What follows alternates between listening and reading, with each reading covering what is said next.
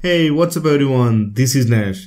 Since I made video on Paranoid Android ROM review for Redmi Note 4, many of you asked me to do speed test between Paranoid Android and Resurrection Remix, and for this video I'm going to use my Redmi Note 4X, which is Snapdragon variant, so both the ROMs are non-rooted and with the stock kernel. So I will be doing speed test following the RAM management test, and I will give you my quick overview at the end of this video that how these ROMs are different from each other. I hope you enjoyed this video.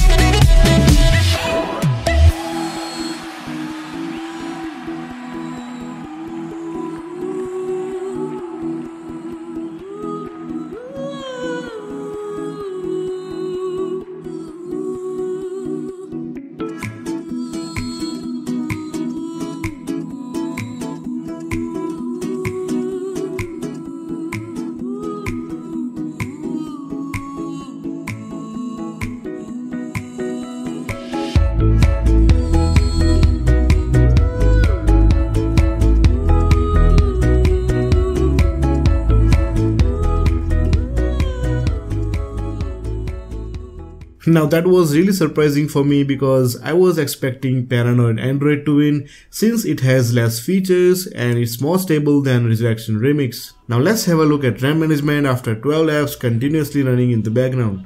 And as you can see, Paranoid Android is slightly ahead of Resurrection Remix ROM. Now Paranoid and Resurrection both are very different from each other. Resurrection focuses more on features and customization. On the other hand, Aospa focuses more on stability, good camera and the exclusive color theme engine and Pi mode. In terms of battery life, both the ROMs will give you almost similar results, at least 7 hours of screen on time from each ROM.